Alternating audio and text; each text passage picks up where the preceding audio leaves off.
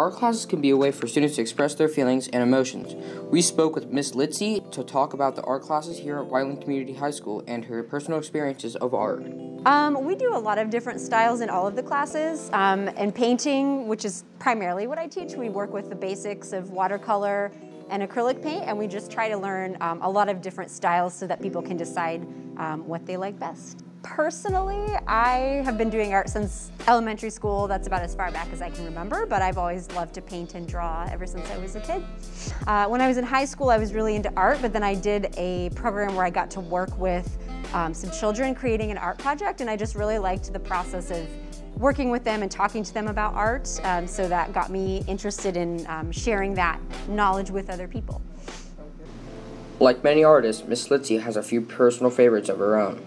I have a lot of favorite artists. I mean, like the most famous one would be Vincent van Gogh. I just really like his use of texture and color. But I don't know, they're just like every time period, there's a different artist that I like, so it's hard to narrow it down to just one. If you want to pursue art, I would just say you just got to always practice. Just practice all the time.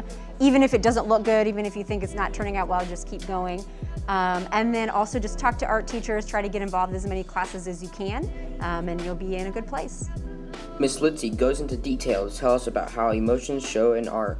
A lot of times people can show emotion through the colors they use. A lot of people resonate with different colors, so that's something we talk about a lot in the art classes. But there's also lots of different ways you can express yourself.